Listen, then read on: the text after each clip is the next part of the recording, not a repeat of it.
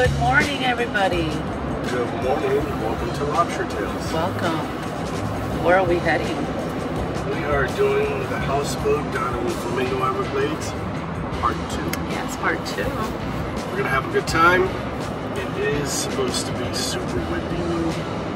Yeah, I like that. So, we'll see how we do.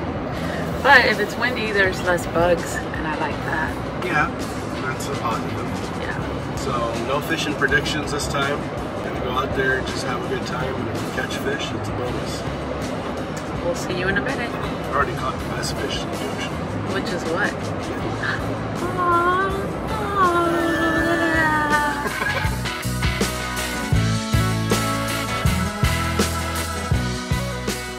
The first time that we stayed at the houseboat, I did a tour of the inside, so make sure to check that one out.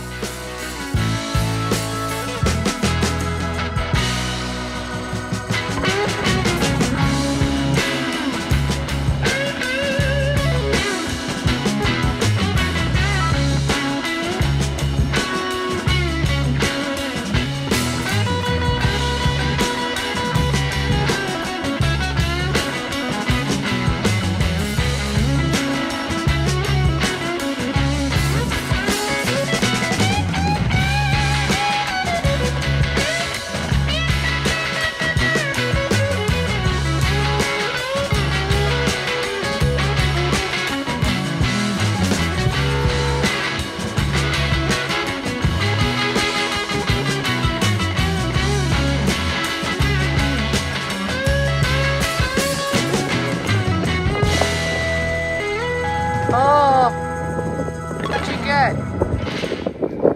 Yes.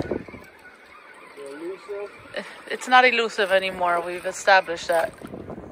Oh, look what I got. Little ladyfish. Jack?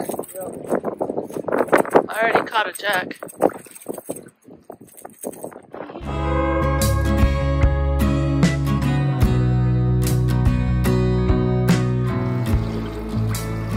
Oh my God, you're right there.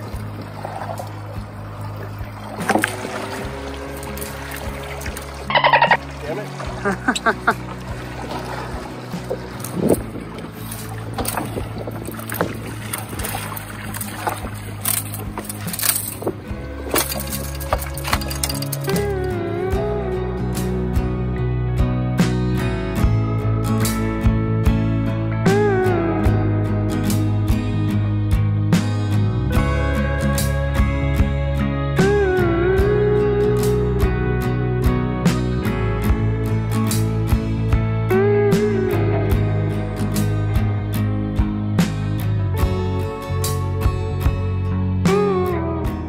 What's great about staying in the Everglades and in a houseboat is that you don't have to worry about what time you should be getting back home, because you're home.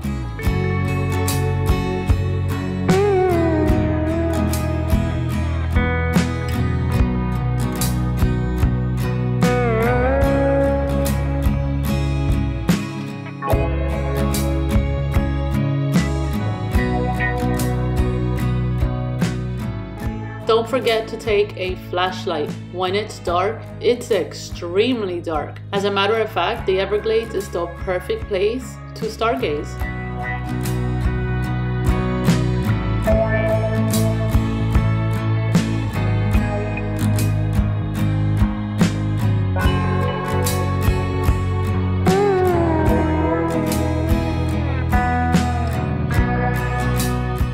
What's up, everybody? Going on today. It's a little cold. It is cold, and it's really windy. Yeah. We're probably going to go back into Houseboat. Okay. Never been. That is new for us. Why not? Yeah, it's windy, it's cold. Should have brought my robe. Maybe next time.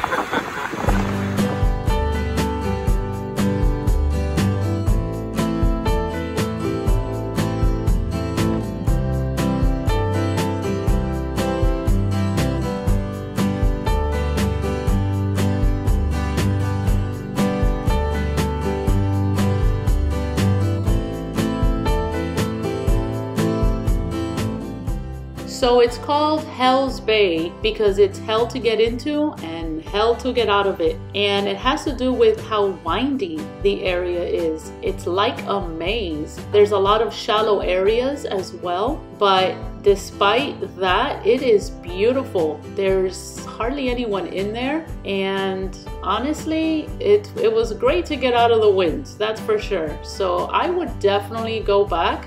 Thank God for GPS. What did you get? A snapper. That's a nice one for a backcountry in Hell's Bay. Pretty dark. Yeah. Oh, let me put them higher. Nice. Okay.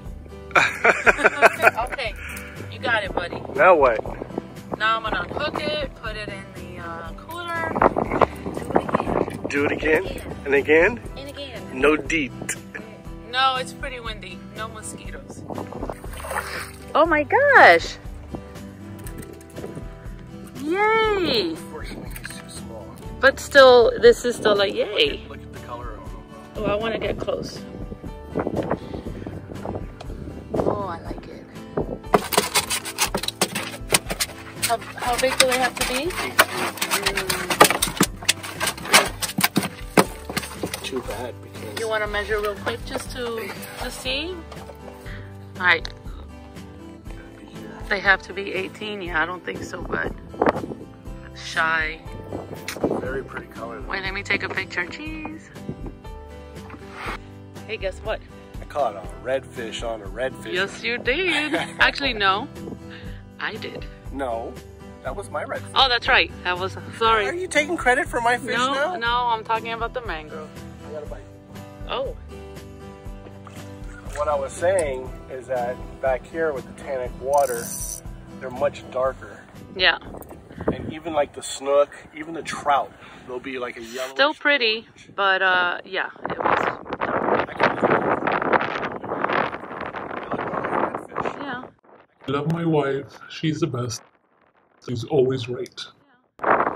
Anyway. Very windy though, guys, so. Yeah, this is about the only place that we can go right now. I know, too windy.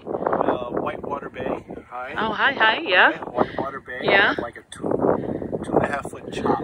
Okay, 2.5 foot chop, Anything else? Awesome. Oh my God. Can I have a shrimp? No.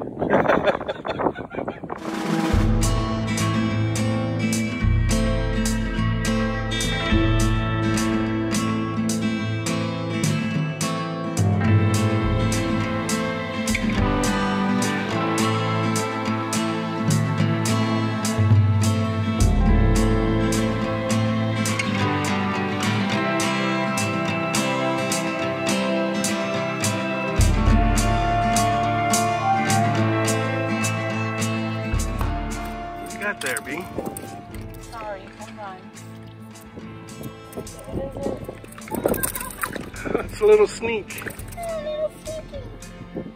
Yeah, they are dark. Yep.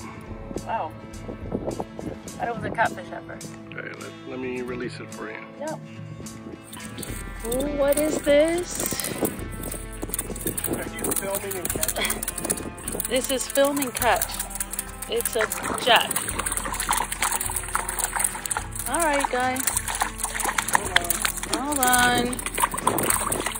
Okay. Ah. Bring it forward.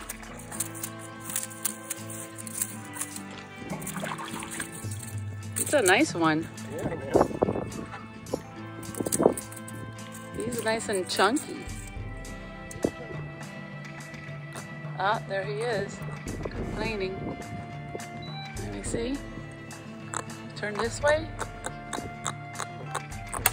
Turn this way. It's your jack. It's my jack.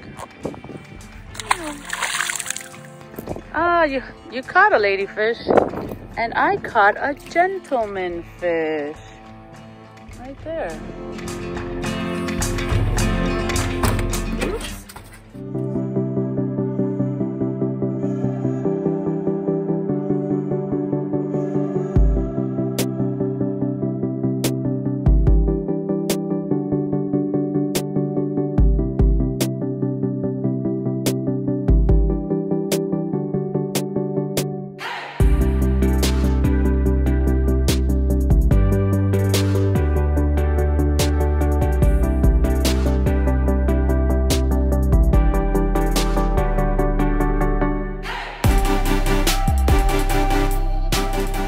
Look, whatever it is moving. Look at the water. You see it? A manatee. Probably.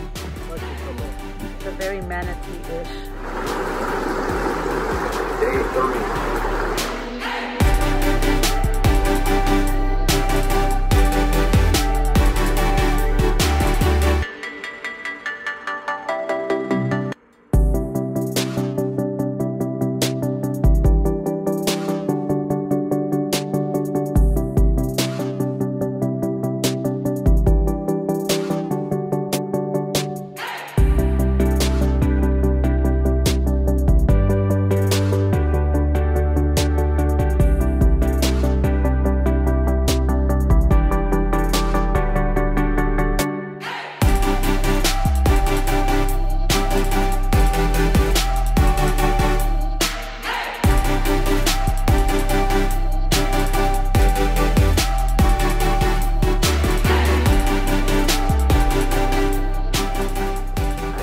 Got into this trail and he's already done. I'm already done. And the entrance is right there.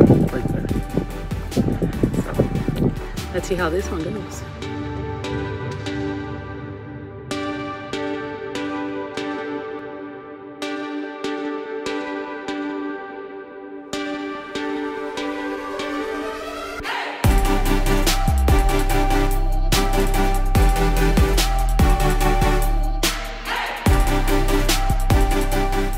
This is lodging that is currently under construction, but look at the view they have of Florida Bay.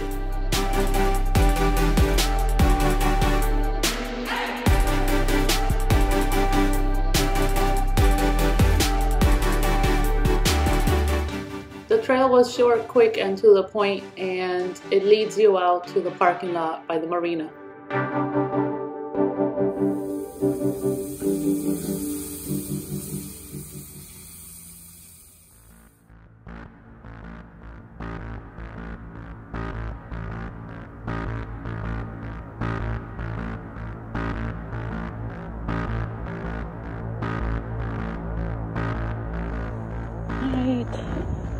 Want to see something scary, guys?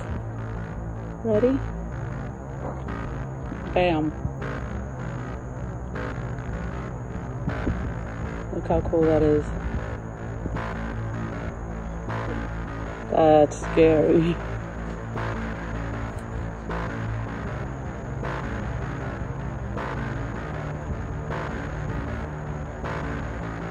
Now you see it. Now you see the eye. I fell backwards, guys.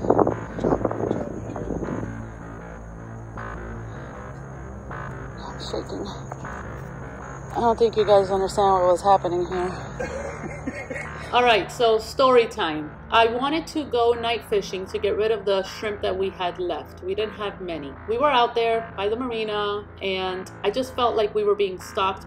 Since it was super dark, I needed to know where it was at all times, and it was near us. I was done for the night. I wanted to just put the 3 or 4 shrimps that we had left, give it to the little fish that were literally on the ramp. Literally, I'm talking about inches of water here. As I was doing that, this crocodile literally snuck up. I did not see it. Joe saw it and he said, "B, watch out," and I fell backwards. I was kneeling down, so I wasn't far from the ground. I scooted all the way back, and then this is what I saw.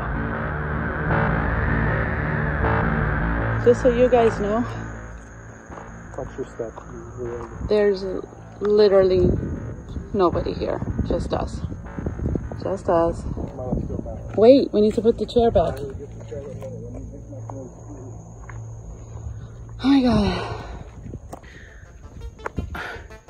That was like Blair Witch stuff. They are so quiet. I know what people are probably thinking. Crazy white people. Yeah, we're going back. They are just... He came out of nowhere though. And then that's why I was like, "B, watch out!"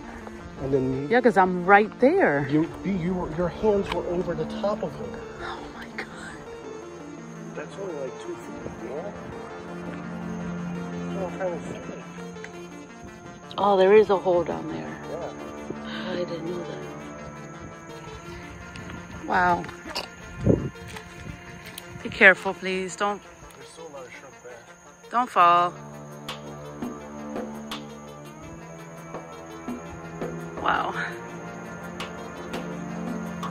It's just the sneakiness, the quietness. I mean, the camera is picking up the eyes, but you can't see him. Still here? All the way up in here. Oh my God. Look at how close you were, bending over. Oh my God, stop, stop, stop. Shh, shh. The reason why we kept going back to see him is because we were just in awe. Plus, there was nothing else to do, except probably get killed. No. B, move. Yes, get out of here, please.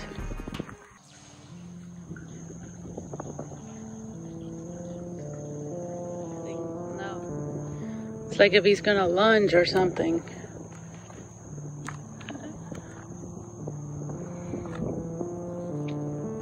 You don't like how he's looking No. with his mouth open? No, I just don't like the fact that it's like he's setting up. B, move back. Look at that. And just like that, it disappears, but...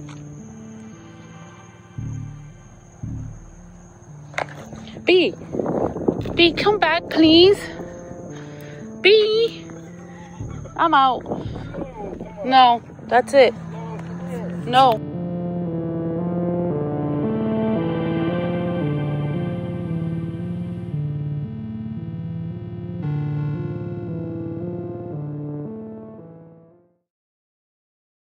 We are going home, but we're going to talk a little bit about how it went. The more you think you know about Flamingo, the less you know about Flamingo. It's true. This place is hard. It is. I mean, we've had really good days. Like the first time I came out, Well, I was expecting, you know, what we caught that first time we were here, which was a lot of trout with your dad and stuff like that. I mean, we didn't have bad days compared to other people. We did ask around. Yeah. It's just the weather this trip was really bad.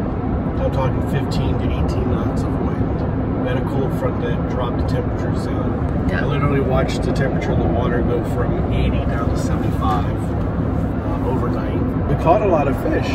We caught our typical jacks, the trash fish, the Catfish, ladyfish. and then caught a puffer. I got a puffer fish. Try doing that. We did catch snook and reds, small. The red, But yeah, but no keepers whatsoever.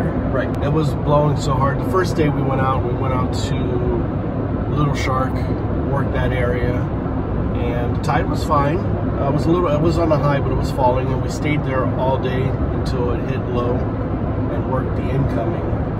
It just wasn't happening. No, it Lots wasn't. of bait, lots of little minnows. Yeah, there was life. Didn't really see the mullet, but lots of little minnows. A lot of tarpon bursting on them. So there was life out there for sure. A lot of ladyfish. And yeah, which I think I got some Small gentleman ladyfish. fish because they can't all be ladies. Yeah. So the first day we just called it a wrap. Said let's get in. It was overcast all day. And we've been up since really early in the morning, so we were tired. Came back. Day 2, we changed plans. We went into Hell's Bay. Our first time, right? That was our first time Yep. into Hell's Bay. That was neat. Very nice. I did like that. We did go to the Cheeky. We worked a few areas in there, and Well- we actually worked the main channel all the way out.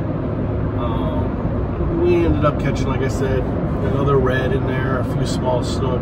The red was like 16 inches. And I think the it's- mangrove too, the mangrove snapper. I think it's typical for that area to have the smaller fish. You like calling it like if it's a nursery. Correct. But it was very nice because we got out of the wind. Because Yes. man, that wind, wow, it was a little extra. We did work Whitewater Bay north. Oh yeah, we went further out. We drifted for trout. We tried just And about listen, everything. seriously? We did catch a little trout here and there. Seriously, the locations we were on, it's like I would live there if I was a fish. If I was a fish, that's where I would stock. You know what I mean? The other little fish. So But then every place looks like that. I know, but we were in like good locations. You know, like where the current was moving. But no, nobody home. Last day, the wind had died down a little bit. I took Joe all the way to Little Shark again. We worked our area in that area, and once again, the little fish here and there, and then it happened. I was working paddle tail, casting up into a little cove. Those lures are really neat. And yeah, they're the NL. I'll take no a picture. live bait needed. NLBN. I'll put it up so they can see. And they swim awesome. Yeah. 3-inch baits. I threw up in a little cove, twitched it a couple times, and bam. And I saw it. She hit, and she was over slot. I was running for my camera, She came out of the water, and she was gone. but I saw it, and that was big. Like I said, I didn't get it on time. Biggest, But it was quick. Yeah, the biggest snook I've hooked so far, but she came unglued. I thought I had a good hook set, and I guess not. I guess that's why they call them game fish. Yeah. But that was neat. We worked a few other areas on the way back in. We went all the way around. Tried Lake Ingram. It was just blowing way too Just hard. too much. I mean, there were some boats in there and it looked like they were struggling as well. Yeah, And it then was we too just much. said, you know what, let's go back. And then we went hiking. Yeah, we did a little trail. Not a big deal, but all the trails are fun. The mosquitoes this time were Non-existent. they were behaving well. Yes. Okay. Because of the wind. Yeah, and that's the bonus. So you win some, you lose some, and then doing a little barbecue in the back of the houseboat. That's always fun. And then we saw a couple of crocodiles. The highlight of the trip was at night at the docks where we're fishing a little bit. I couldn't fish right because I kept looking over my shoulder. Yeah, we had a crocodile. Felt like he was stalking us, like he was behind us in the slip. And he'd come around the front. Yeah, like following and us. then he'd go under the dock. I didn't like that. Yeah, it was kind of eerie. So I had to keep looking at him like, where is he? Where is he? Especially at pitch black. Gosh, and it's so quiet too. So at one point, Annette goes closer to the ramp side. It's about 2 feet off the water. And I thought it was solid. She thought that there was like a slab of cement underneath her. I think I filmed it, so What she didn't realize is it was still part of the dock. It was coming through. I did not know there was a hole So there. she squatted down with the flashlight to look at like the little fish down there and stuff. And then out of nowhere, this crocodile comes darting around. I still didn't see it. 2 feet from her hands holding the flashlight. Squatting down. I did not see it, so what'd you say? I yelled, B, watch out, watch out. And then I didn't know what I was watching out for, but I tried to get out of the way. She fumbled. I fell backwards. Fell backwards. And once she got her senses together, I showed her. And it was there. And I almost cashed in on her life insurance. I would have grabbed you on the way in. You're coming with me. But it didn't do anything. But still. I almost got a bigger boat. And that's what I have to deal with. But I was scared. I'm not gonna lie. If it wanted to, it could have gotten my hands. It could have. Because they can come out of the water with a big burst, but it didn't, and I survived. But that was really scary. Out there, you need a flashlight, guys, if you're gonna go. Both of our heart rates were... That was my workout. The adrenaline and our heart rates, because it came out of nowhere. That was my workout. Nowhere. And it came fast. Yeah. But anyways, that was his highlight. So, my imminent death. I love you. I love you too. Overall, I had a great time. If you've never been to the Everglades, it's just full of life, no matter what. There's always something to see. We saw porpoise and manatee. Like, those are always like almost guaranteed. Saw a subscriber. Yeah, that was cool. And there he is, because I just showed the video. Anyways, thank you for watching, guys. Thank you for following. We appreciate all the comments, and wish this trip was more action for everybody. It's okay. Sometimes it's nice to put down the camera so she can fish too. Yeah. And maybe I'll just get a GoPro and just leave it on. She has this thing about dead shrimp catching just as much as live shrimp. I proved it. I had like an ugly shrimp. I'm talking about, it was done. Still caught. So it still works. Anyways, peace out, everybody. Bye.